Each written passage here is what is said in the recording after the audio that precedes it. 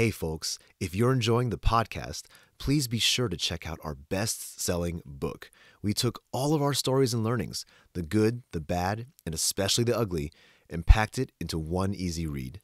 Find Love as a Business Strategy, the book, on Amazon or at your favorite book retailer. Visit loveasabusinessstrategy.com for more info.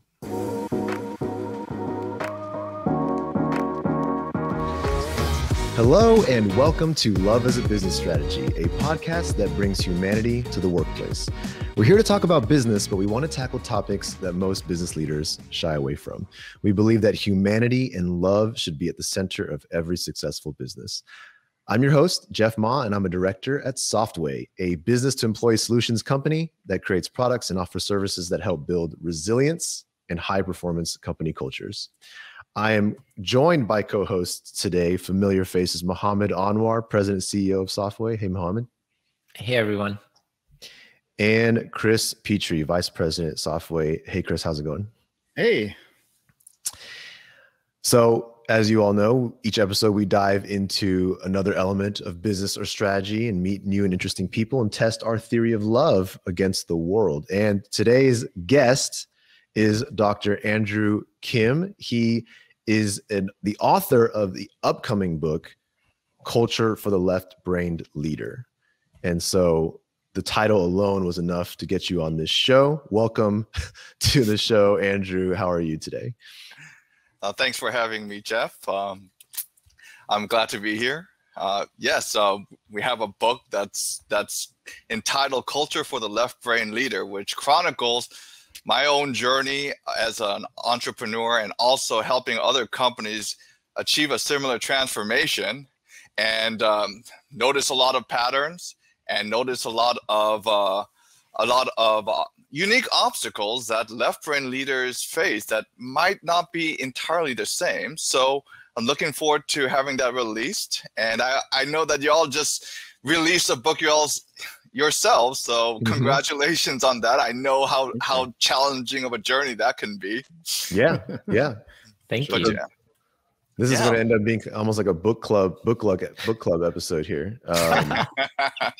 So I'm really excited to dive into that. But before we do that, we have to do some icebreakers. It's just tradition. It's mandatory. And I'm going to start with Mohammed. We're going to actually all have the same question today. So Mohammed, you're going to kick us off. It's actually a very simple question. What is the wallpaper and or lock screen on your cell phone right now? Can I look at it? Absolutely. I forgot. It's okay. So it's a world globe picture from the space. The default iPhone's wallpaper. That's what comes out of the box with that image, Mo. Yes, that's what it is. You're famous for your selfies, and you haven't applied a single one to your lock screen or wallpaper. I get confused looking at myself thinking I'm taking a selfie. So, All right, Chris, what is your current wallpaper or lock screen on your phone? So I just think what Mohammed did is embarrassing. So I actually worked with Apple to develop a custom screen, and I think we made it free for everybody else to use, and it came default for everybody else. But we worked together to create sort of that starry night sort of color explosion coming in. So that's what I'm excited about. So thank you, Apple. It was great. Yeah, it was great. So also a default Apple lock screen for you. But it was custom for me. It's default for everybody else. All right. No pressure, Andrew, but what is your wallpaper or lock screen on your cell phone? It is a picture of my boy. He's 2.5 years old. I suppose I started doing that shortly after he was born and just rotated maybe about half a year. I think the recent one was when we went to the beach one time, and so I think that's the current one. Yeah. What's your son's name? Arthur. Nice. Mm-hmm. That's my dad's name.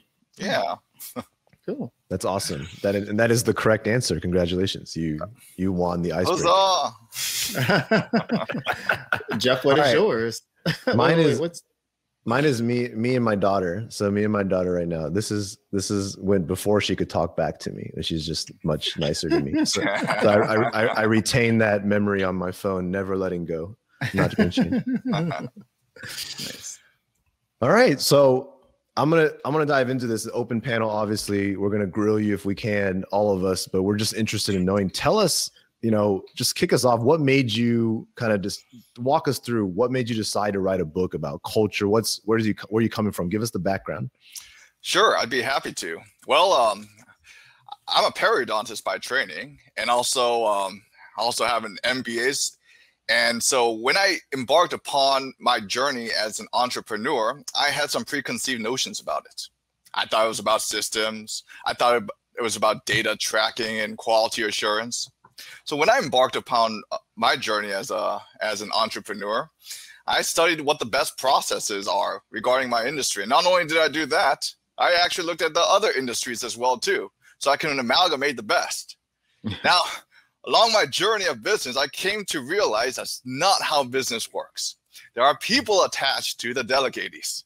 And so what I quickly realized is as you're trying to quality assure various things, it just doesn't work that way. It's not as simple as calling things out based upon your metrics and whatnot, that you actually have to look at the human component of it. And it took a very unique journey for me to actually reconcile that in my head, because the book is titled Culture for the Left Brain Leader. So I myself am a left brain individual who makes sense of things by logic.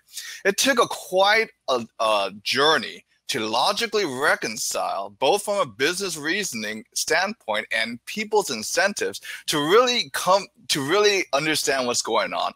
And that's when I actually finally realized it's actually in the topic of culture. That was a unique journey, a very, very, it took a lot of paradigm shifts to actually recognize that. And not only that, along it, I had my own cuts and bruises. So I really wanted to share that journey. I've also helped other companies reach a similar type of transformation. And they also had similar types of paradigm shifts that were extremely challenging themselves too. And so I put together a lot of my realizations. I noticed patterns and trends, and I consolidated my thoughts in that book just so that for those who actually see the world from the logical left brain perspective, for them to have a chance to understand it, because oftentimes it's the left brainers that are sometimes the bigger resistors to this topic. I know that because I was a resistor until I understood what it was about. So that's when I realized, I want to share this journey. I think it might help some people. Whether they're trying to achieve that transformation, or maybe they're trying to reconcile in their heads how it comes together, just so that they can achieve that transformation and sometimes achieve buy-in a bit more. Yeah. Mm-hmm. Well, that's interesting. I'm really curious. Like I've worked and went to school with and sort of played with even a lot of logic leading individuals.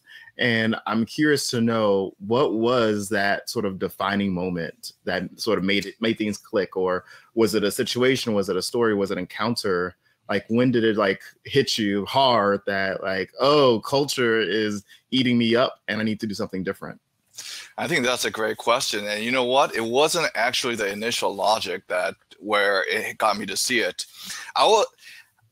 When I tried to run the business completely through systems, and there would be gaps because people would be very skilled at maneuvering around systems. That's what I came to realize quite quickly.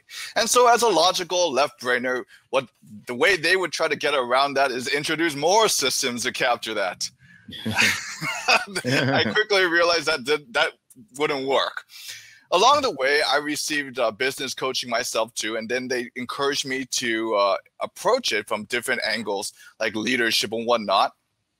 That being said, I was one of the resistors of it, but my mind started opening once I hit a brick wall. Once everything that I tried, it wasn't working.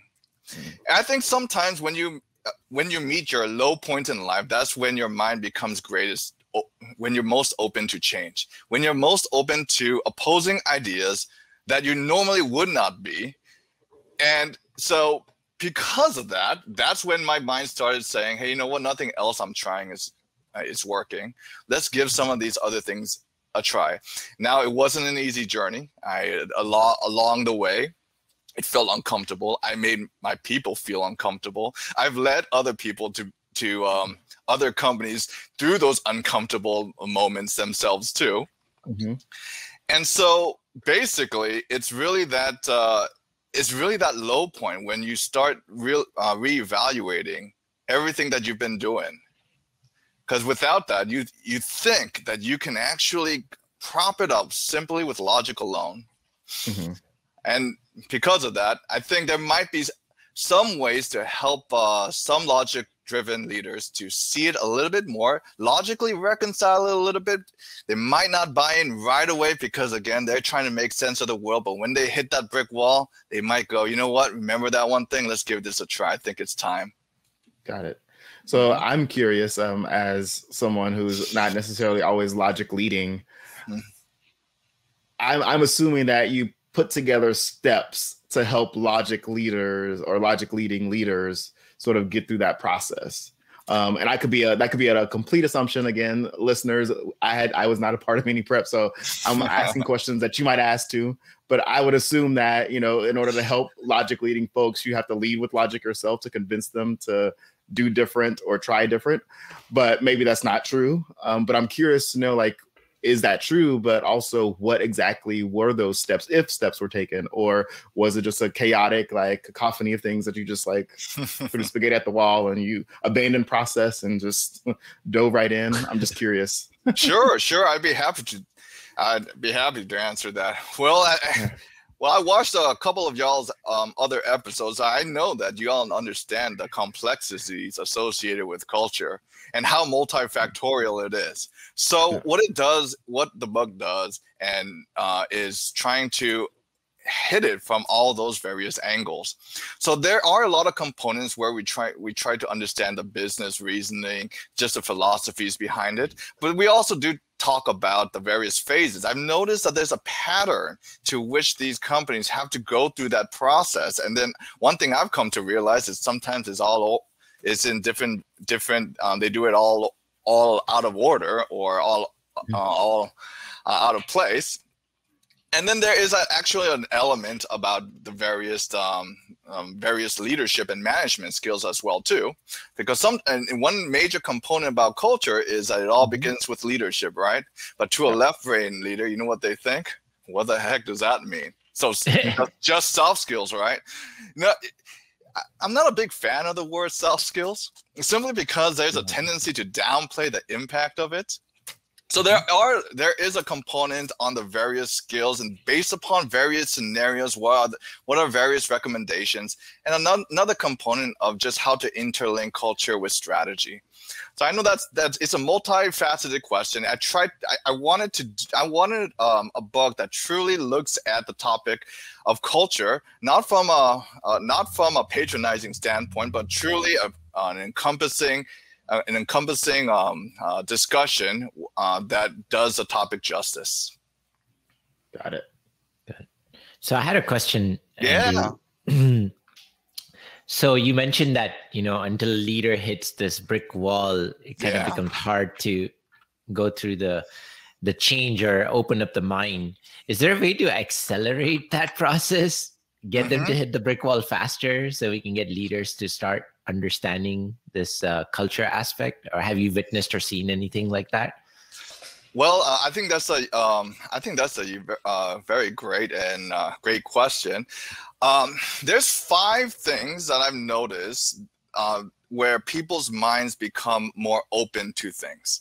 The first one is emulation. So basically, when they see another leader that they respect do something, then rather than trying to reconcile that logically in their heads, they actually see it work and go, hey, you know what? There's something that might be there.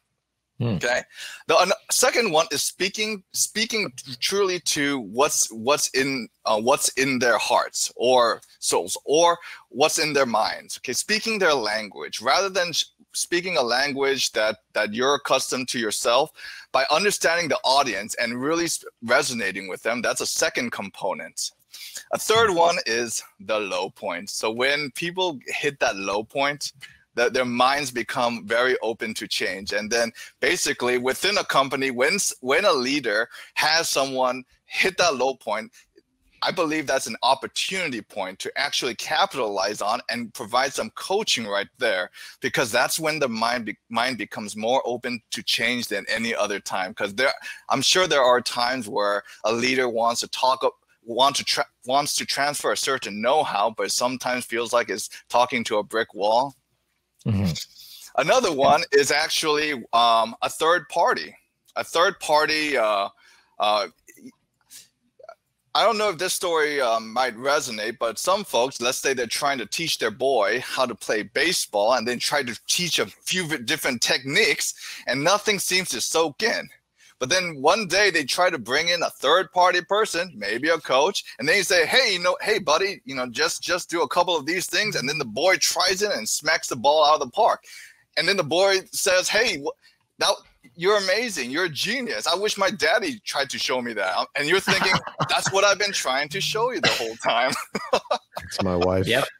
It's my wife every day. So sometimes that third party perspective, right, in a strategic manner. And the fifth one, you know what? I think I'm going to have to marinate on what that fifth one was. There were five that people's minds become open. Those are the four that come on top of my head. I'll let you know later in the episode if I remember on top of my head. Sure. No, this helps. So talking about low point, can you just describe a little bit like low point in the sense of their confidence, or low point in business sense? Like what is that low point described as in terms of a leader perspective? Oh, I think it manifests in all different shapes and forms for various people. I think we all have high hopes and dreams and ambitions and whatnot, but then sometimes reality comes hits you. And that's when you start actually reprioritizing your what's important to you in life. What I came to realize was family was important to me. Once things started hitting home, that's when I said, you know what? No, I need to start looking into a different perspective. It could be something different for various people, but for me, it was family that started getting me to relook at my priorities. And once those priorities starts hitting you, that's when you feel it. You feel that this is not the journey of life that I've been wanting to go. I didn't mean to start sacrificing them and things hitting home. And I think sometimes you don't see it. You don't realize something's important to you once you start losing it. And then it makes you take a step back and go, you know what? I need to look at different approaches. Got it. Very cool. It could be different for different people. Yep. Awesome.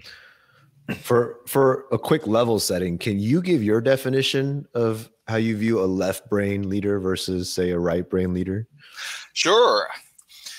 To me, a left brain leader really processes the world through logic, more so than anything else. So it really is a combination of seeing the whole world as cause and effects.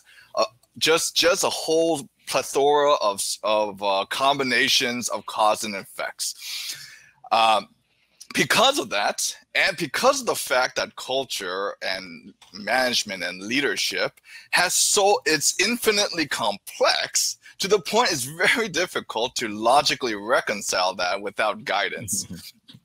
So to me, a right brain leader oftentimes gets to feel out the situation a bit more. It's more in tune with the emotions of the various individuals. And a left brain leader thinks a bit more systematically, maybe like an engineer, right? To me, that's what defines a left brain individual for me. Got it. And oftentimes left to throw another 2 cents in that topic.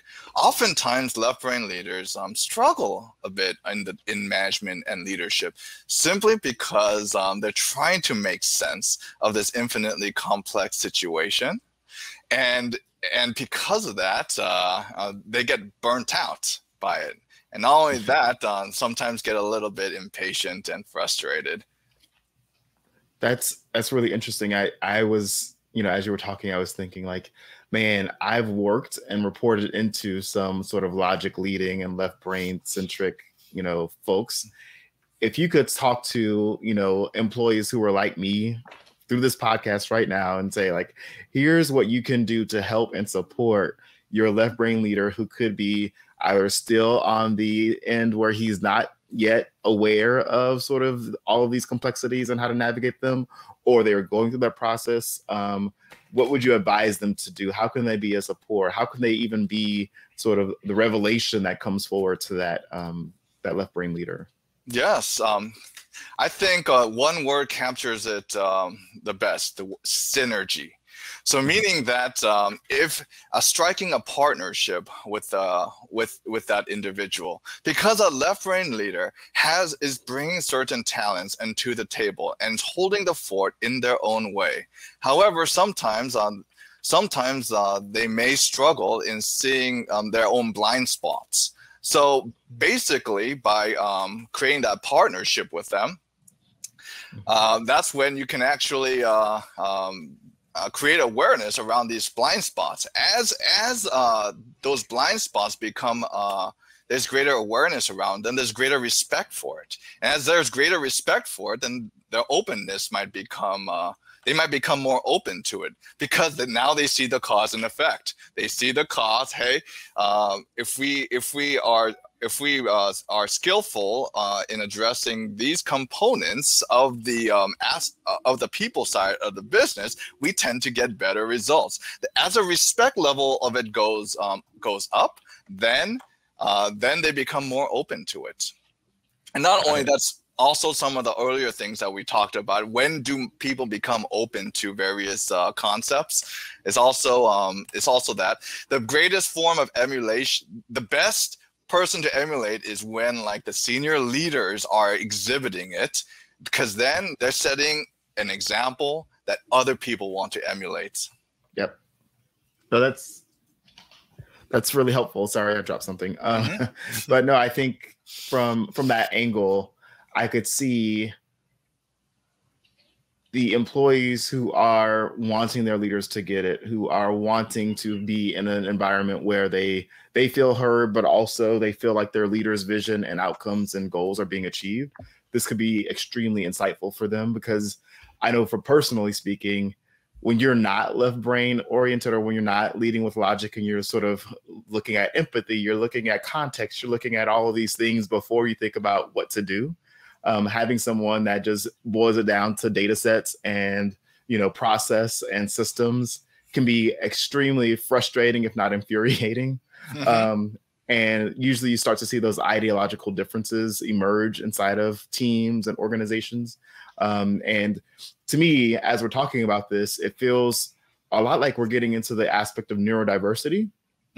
Where within organizations, as well as when you think about individuals who might have sort of social situations where they are not comfortable, et cetera, they might dominate on that logic end. And as we start thinking about how do we sort of embrace all the differences that are within a society, this topic and this book could be a huge insight into supporting all types of individuals, whether they are at the leadership level or, new employees or even interns. So not sure if you have any thoughts on that, but that's just, as you're talking, that's what I'm thinking about. Yes. Too. Yes. And also what also helps is for them to see the big picture of how it all connects, seeing the whole architecture of a company that thrives on its culture, where culture is actually a business strategy. Seeing the architecture, meaning that the various communication structures, how the cross-functional processes within the organization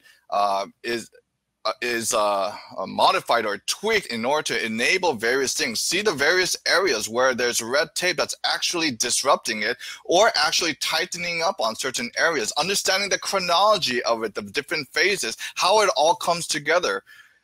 When they logically reconcile that, oftentimes they don't become the resistors anymore. They become the supporters and the ones who are trying to push it forward. But it does take some degree of just logically reconciling how all this comes together, because the moment when they see it, when they go, okay, I see how this all comes together, then oftentimes that resistance goes away. But because of their left brain nature, they're very talented in in identifying the risks of it. Okay, so we can't do it all at once. We gotta go a bit incrementally, because if we try to do that certain things too soon, it exposes too much risk for the organization. So then it becomes a partnered effort in order to create the direction or transformation that they wish to achieve while doing it safely. Yeah. Sounds very familiar. We had a situation where we had, like, in our India office, we had a developer who, he was on the hiring panel, right? So he, was one of the folks that was used to sort of vet talent before we extended an offer. And we did this little offsite, and we asked everyone, like, how important is sort of culture adding and sort of the culture element over or in comparison to just pure skills and abilities and capabilities. And, for him, he was like, well, we can downplay the culture piece and just, if they're a good developer, we should have them, right? And he was like out there by himself. Everybody else was not on that same page. And like for him, that was logic, right? Like, you only work with good people. You don't hire just anybody. Everybody has to have the right skill set. That's all you get, right? But over time, he started working in teams that weren't as high performing as he wanted. They didn't meet the expectations that he had for the product or the project. And he started to shift back to that, like, oh, what's the issue? Is like, I have, talented peers, but we don't jive. We're not gelling. We're not aligned. We're not sort of moving the needle the way it needs to be moved. And now he's like one of the biggest culture advocates. He's developing our culture products. He's doing everything that he can to push the Softway vision forward, right? But I think sometimes, as you said, that low point or those roadblocks and brick walls really help those logic leading folks to sort of see the difference and understand, like, A and B, there is a difference, but sometimes you have to feel it before you can actually do something about it. Right, and that brings up an interesting other element. Is the fact that that high-performing teams oftentimes have a balanced perspectives. But when we have a balanced perspective, oftentimes managers hire people that they feel most comfortable with. Well, that's oftentimes leads to a homogenous team rather than a balanced team. But the thing is, a balanced team, there's a higher incidence of tension points between people. That means that in general, the standard of collaboration, of emotional intelligence, ability to collaborate around these various situations needs to be at a higher level. So that being said, it's no longer looking at people based upon only technical skills. I was guilty of that myself. I know what that can lead to, but to also look at where they are in their collaboration skills, and also not only that, sometimes when there is an opening for a position, you can take a step back and look at your team. Is there a certain type of perspective that we could use and actually look for that person? For that next hire. So I think that helps logically explain what it means for culture fit. Because a lot of people say, don't just hire for technical skills, hire for culture fit. But what does that mean? Oftentimes it just means I felt good with the person. But if you actually look at it, from the balance perspective standpoint, also from the collaborations standpoint, because the thing is nowadays companies, the ones that actually thrive on that are the ones that are doing the best, simply because they can capture value in between various components. And because a lot of traditional companies, they struggle with that, oftentimes because everything was made in an isolated silo in order for everyone to stay in their lanes. But then the thing is, today's market evolves so rapidly these days that you won't be able to adapt in today's marketplace like that. There needs to be another standard. Yeah, and I know for us, we had a little bit of a language change from culture fit to culture add, because sometimes when you say fit, people think they have to strip themselves of those differences to fit in. And sometimes hiring managers are looking for just that, as you said, that homogenous player. But when you say culture add, you start to sort of reprogram your brain to think, I'm looking for somebody that can add, which means that they should bring difference, a different perspective. They should bring different skill sets. They should be able to collaborate highly across those skill sets and differences, right? And so I think that that's something where, as hiring managers, culture leaders, D&I professionals are starting to influence sort of practices around the business. Those are certain terms that, we've been sort of really talking about within Softway, because it is critical. If you're listening, that language can sometimes be what sets mindsets, when it comes to critical decisions, when it comes to hiring, when it comes to even letting people go. And so those are some of the things that we've come across. Right. And especially when that additional perspective comes in, sometimes there's a boost and an increase in all these capabilities within the team. The thing I think to watch out for is whether so sometimes excessively hierarchical is one thing to watch out for. That one's really difficult to integrate when a company is trying to make culture as like a core strategy. But I agree, by bringing in perspectives and looking at those various culture fit components, I think there's actually a lot of opportunities for the business. So I'm going to ask a question. So is the premise of your book, by saying, culture for a left brain leader, does it imply that a right brain leader has got it down in terms of culture? Or what was the angle of that title, and why go down the left brain leader and not the right brain leader, or both? That's a great question. Well, first of all, I think the needs or the journey that a left brain leader walks to understand this topic is a different journey. Number one. So not all right brain leaders are skilled at this. There's a lot of right brain leaders that are not skilled at this. But then oftentimes what I've seen is that they walk a different journey to make those realizations. So that being said, it was not the initial title of the book when I first sat down to write it. It was called Culture Architecture. In order to, how do you architect this together? Along the way, I've come to realize that title didn't necessarily resonate with people. Okay. But then more people could resonate with left brain. Oh, I'm a left brainer. Oh, okay. Then maybe it might have there might be something for me. But really, the book was actually designed to architect a business where culture could be used as a business strategy. Got it.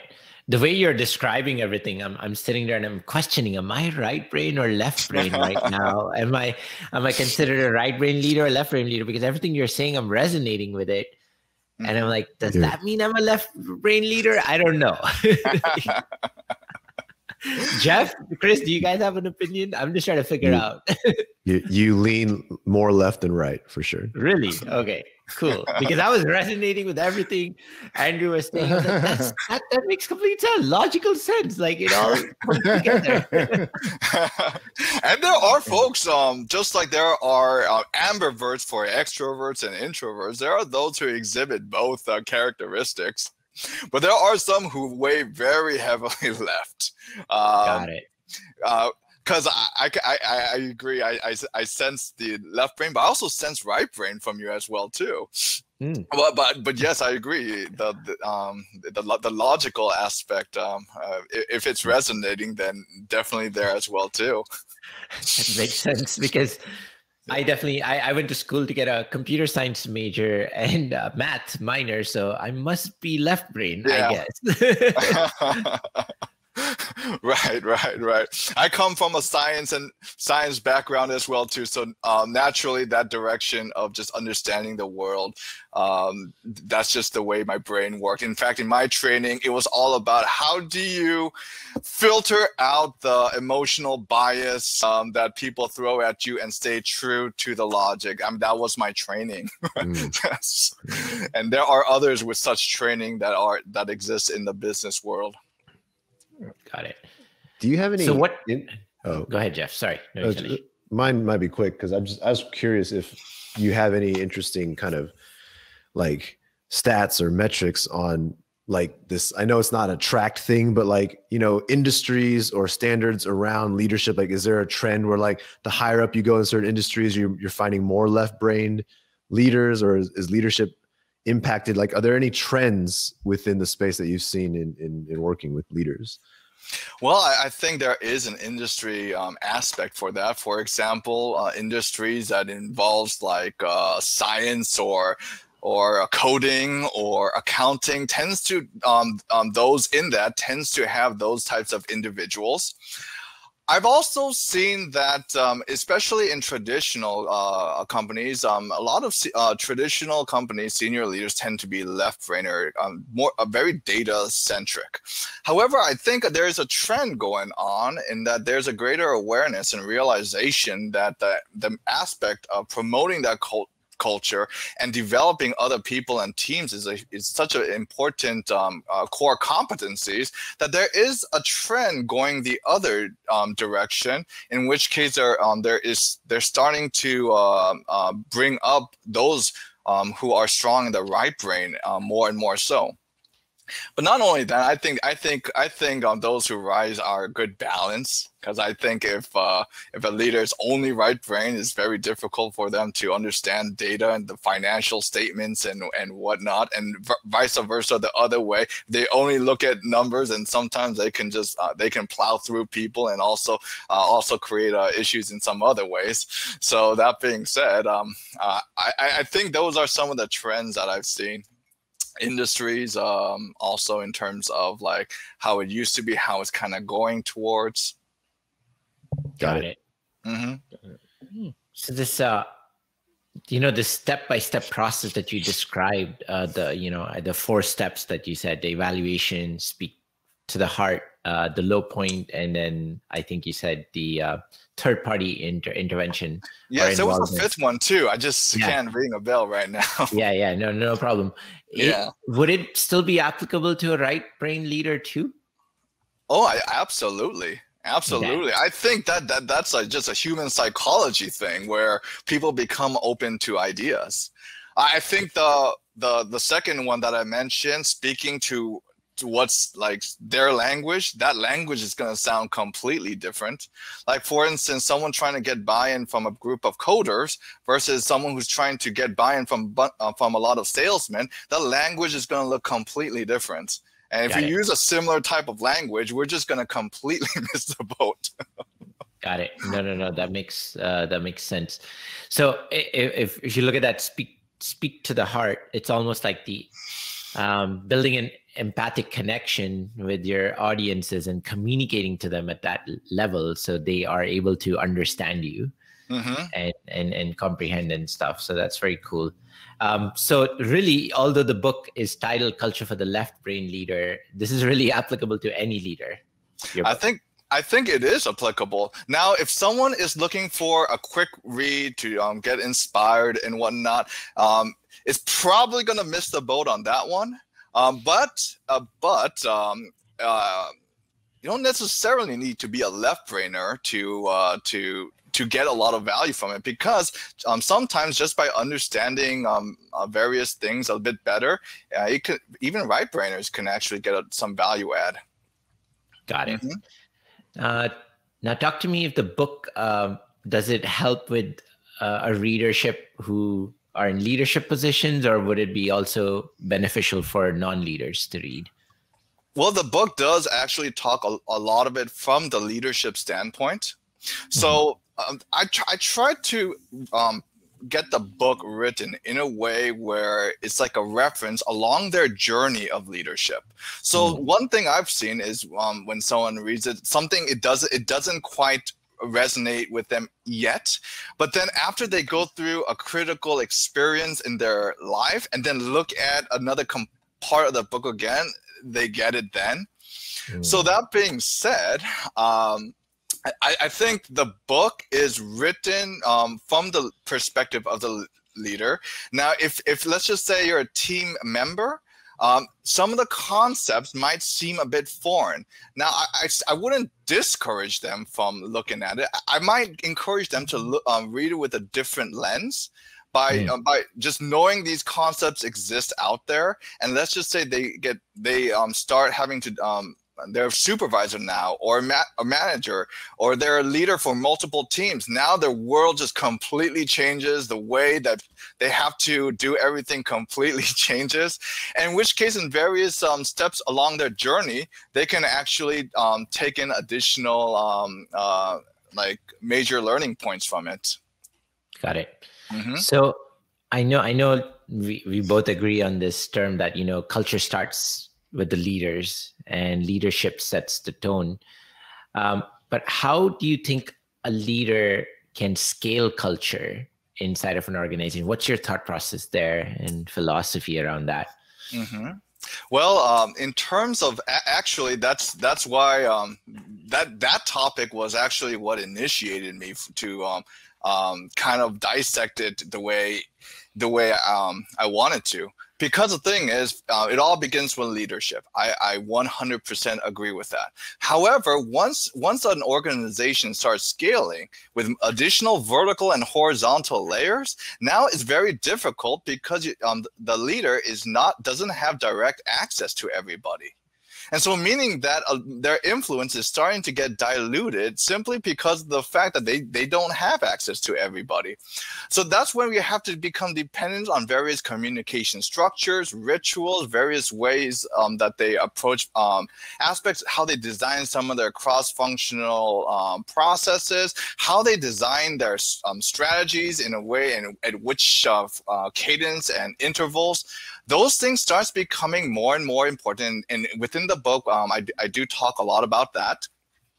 And so that means that by having those things, again, without that leader who believes in it, it's still not going to work. What I'm saying is that with a leader who wants to actually spread that across their organization, by having those things, it becomes like a loudspeaker throughout the organization. Because when we don't, what I've seen are leaders who believe in it, but it's not penetrating the various layers of the organization. By putting certain things in place, now there's a channel for it to go through, is what I've seen.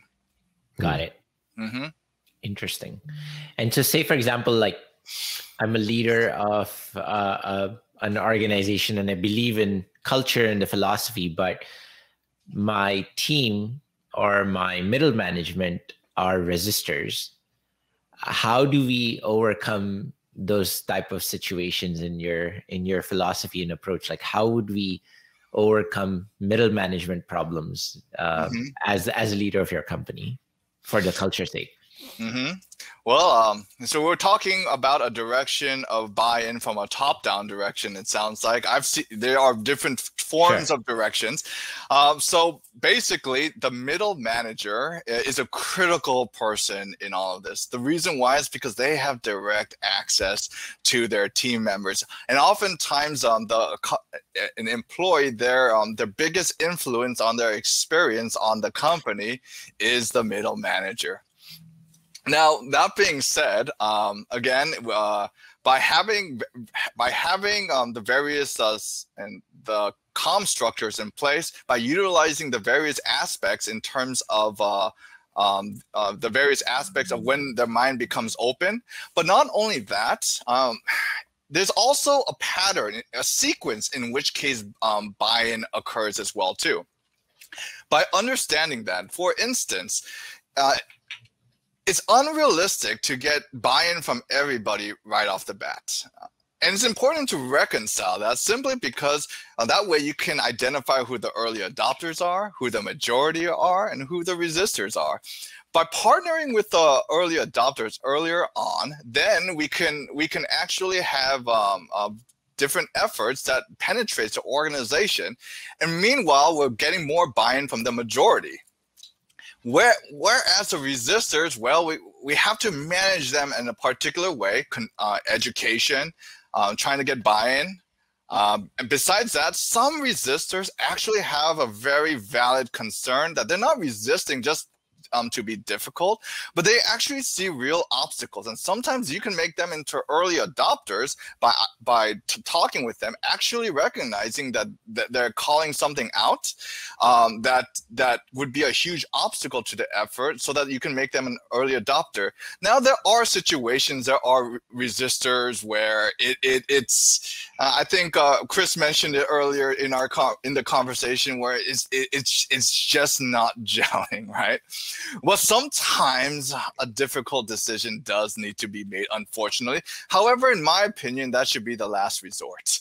I believe that buy-in should come first, and I think there are a lot of various tools and efforts that can be had for it. But then at the same time, I want to be realistic as a left brain myself. I want to always acknowledge the fact that not everything is 100%. There are sometimes that situation. Makes sense. Can I ask? I guess one of the tenets of our Love as a Business Strategy kind of philosophy and belief revolves around the aspect of self-awareness and introspection for leaders, especially. I'm curious, because that's where we always lead. So if we're talking to a leader, if we're consulting with a leader, we're always first trying to get them to realize the role that they play in some of the blind spots that many leaders might have. Even if you think you're great, even if you are great, there's still blind spots of self-awareness and where your behaviors contribute and things like that. Does your book tackle any of that spectrum? Because it feels like if you just say, here's the process, but the leader himself is still kind of a jerk, I don't know, any of those things, I don't know how far that's going to go, right? I don't know, you can create all these systems of communication and stuff like that, but the, whatever emails or comms that come through are going to fall flat or be fake or any of those things. What about leaders who have actual, people who, don't enjoy working with them for one reason or another, or aren't leading in a very, compassionate, culture friendly way? What does your book address that, or what are your thoughts? Well, I think that's a very, very, very great question, and that actually has me bring up one other element of which is identification of the hypos within an organization. It's a succession planning a concept, and introspection is a very important element for that, because sometimes an organization is in that situation because their definition of who are great, who has the potential to be great managers and leaders was not really standardized. And so that being said, that's when, from your words, those without the introspection were inputted into certain roles that where perhaps they're becoming a blocker for the permeation of the culture. So meaning that by having that filter earlier on definitely helps. But we're talking about a situation when we're already in there, right? So there's this element of just like a left brain person is commonly, I feel like it's interesting because I feel like a lot of what we create is also for the left brain leader. Yeah. But trying to get them to say, hey, process and tools are great, but you got to start somewhere else, completely. And so that's just kind of where I'm coming from. Is I think all of our ideas are still on the same side of the fight, but I think where we start and the angle we take is a little bit different. And that's where I'm just to me, the person holding the book might be the problem. And I think I'm wondering if your book kind of takes any time to hold the mirror up to them on that. I agree. I agree with that. I think there's two aspects to answer that question. One of the steps, one of the phases that I've actually noticed a pattern of it is the third phase, culture initiation, and that requires a huge lean-in component. That's what I like to call it, a lean-in, a time to be vulnerable, open, and sometimes admit, hey, we weren't really there. We weren't really doing what we needed to do as a manager and leader. In fact, when I've helped people along the journey, phase one is a pre-culture phase, by the way. Phase two is culture awareness and just getting the moving pieces together. Phase three is starting to do it, and it's actually very common once you kind of get the various things together in phase two and to begin the process, they hesitate. And they hesitate because their instincts tell them this is going to feel awkward. This is going to feel very vulnerable. And I think it's because we had the systems line up to that part, moment where they have to be introspective to themselves, and not only introspective to themselves, what the outcome of the organization is and what they would need to do in order to get the buy-in. So it's very interesting that you mentioned that, because that sounds like the core crux of what the phase three kind of looks like. That's why in phase three, that's a time to just be with the people. Just be with the people, okay? Because phase four is when a lot of other things starts getting introduced again, when we're starting to get buy-in and partnerships again. But phase three, you just be with the people. You have to make it about the people again. So I wholeheartedly agree, and in fact, that is where people get paralyzed for a second. Oh, I think I'm starting to understand what's involved. Besides that, besides the recommendations in terms of hypothesis, also there's a chapter that talks about the heart of a manager and leader. And I believe that the heart of a manager and leader, coaching needs to be within their DNA. And the reason why is because I think it's a good balance between results and people. If we're only focused on the results, then we can overlook the people. But then if we only look at the people, then we can get walked on, right? And not keep the business sustainable. I find a coaching mentality is the good balance, because the thing is your input is less polished people, and your output is well-developed people who collaborate towards a common goal. So it's a different input and output, and it does take from their heart them to recognize that a different approach is necessary. I love that. I like that. I agree completely with the coach's mentality thing. It's really interesting seeing all the crossover of the same types of concepts and learnings, but you're using terms like input and output to describe it. So it's pretty great. I like it. Yeah. So yeah, again, that's probably like a left-brainer thing, just seeing the world in that aspect. But I think actually it sounds like we're looking at the same elephant, but from a different perspective. Mm-hmm. And that's what it looks like. For sure. Yeah.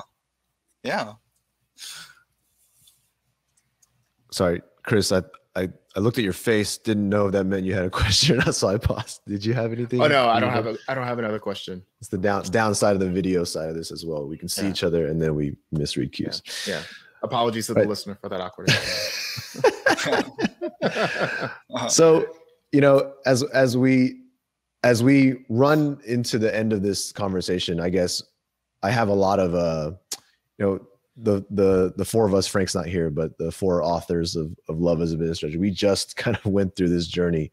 So there's a lot of empathy right now for what you're likely going through in this. So anything, is there what's your biggest kind of takeaway or story, kind of anecdote from this journey itself? Like as trying to, publish this book and get this word out there?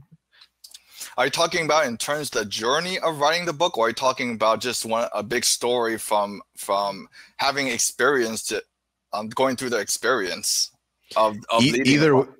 Either would work, to be honest. I'm Okay. looking for, just where's that story sit for you? Well, I think this is the book that I wish I read before I did something like this. And the reason why it was, even though I was guided along the way, I wasn't given the heads up of how challenging it could be. Now, the fact that there could be early adopters, majority, and resistors, the fact that you manage them differently, the fact how you can do that, because some of those tactical components I think could have helped, and I think it could help some other individuals as well too. Especially some folks, the better they understand something with crystal clarity before they go in, I think that the more confident they can in pushing it through and getting other people's buy-in. So just understanding the components of the journey, what to expect, both the good and the bad, just to be like a pragmatist. This book was written from a pragmatist standpoint. I think it can help. Again, it's the book that I wish that I read before I embarked on something like this. And the book can be helpful in very many ways. In fact, one thing I found is that one of the biggest reasons that someone wants to go through something like this, not because they're interested in culture, they're interested in enabling innovation across the organization. Guess what? That requires culture. Right. Trying to get people to be strategic at multiple layers, that too also requires culture. You can't force that in there. And sometimes it's not an atypical thing that they want to focus on the strategy component, that they got the culture part down, and then one's kind of going in that, wait, no, we actually have to go focus on the culture fundamentals again. So yeah. Couldn't agree more on that point for sure. Yeah, so if someone is interested, we in the book, they can learn more about it from cultureleftbrainleader.com. And if anyone wants to pick my brain on the topic, they can email me at andrew@cultureinstrategy.com. It's a topic that that really changed my life, and I enjoy guiding others through that journey of multiple paradigm shifts. There's so many onions to peel along that journey. So yeah, I'd be happy to answer questions from there. Absolutely. cultureleftbrainleader.com. And when does your book drop? The projected launch date is June 22nd of this year. Awesome. Well, Andrew, super excited for that book. I can't wait to read it, and good luck. And I know this phase that we're in, right? Like the date wise, you're going through some of the more stressful parts of getting it to the finish line. So definitely good luck to you on that, and really appreciate you joining us today and sharing about it. Thank you. It was a fun conversation. For sure. Absolutely. I'll just leave you this. I'll leave you with this. The day that it goes live, enjoy that day.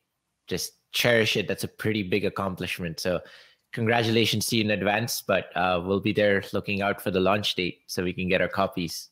Thank you. Okay. Wonderful. Thanks. Awesome. Yep.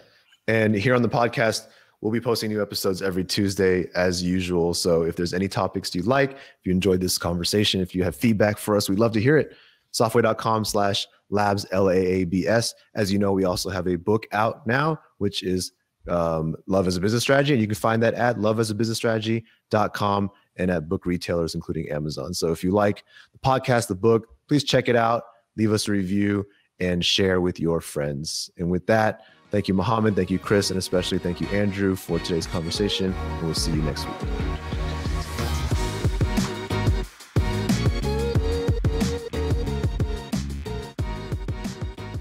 Please check it out, leave us a review,